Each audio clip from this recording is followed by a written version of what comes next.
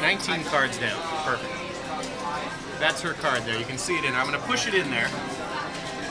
Sometimes magicians use what they call a tapered deck, and it allows the card to slide out, but I'm not using that.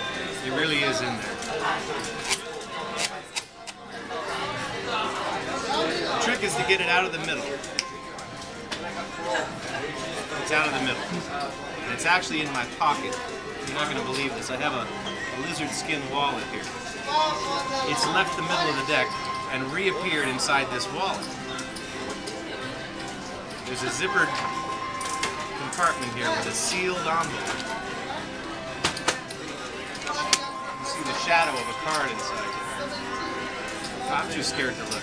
Dorothy, tear it open, see if maybe we got lucky. Wouldn't it be amazing if... Is that your card? Wow. That's impressive.